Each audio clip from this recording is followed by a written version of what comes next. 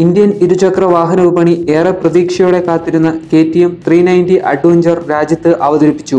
ഗോവയിൽ നടന്ന India bike വീക്കിലാണ് പുതിയ അഡ്വഞ്ചർ ടൂറർ മോട്ടോർ സൈക്കിളിനെ KTM അവതരിപ്പിച്ചത്. 2019 ജമൈക്ക മോട്ടോർ ഷോയിലാണ് ഓസ്ട്രിയൻ ഇരുചക്ര ബ്രാൻഡ് 390 അഡ്വഞ്ചറിനെ ആദ്യമായി പ്രദർശിപ്പിക്കുന്നത്.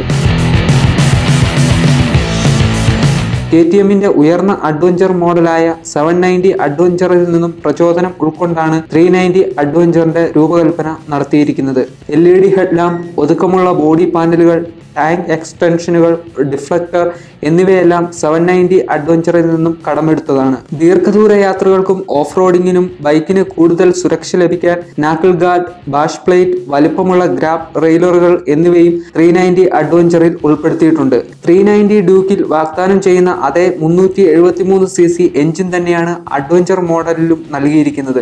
ഈ എഞ്ചിൻ 900 RPMൽ 43 bhp കരുത്തും 7000 RPMൽ 37 Nm ടോർക്കുമാണ് ഉൽപ്പാദിപ്പിക്കുന്നത്. 6 സ്പീഡാണ് ഗിയർ ബോക്സ്.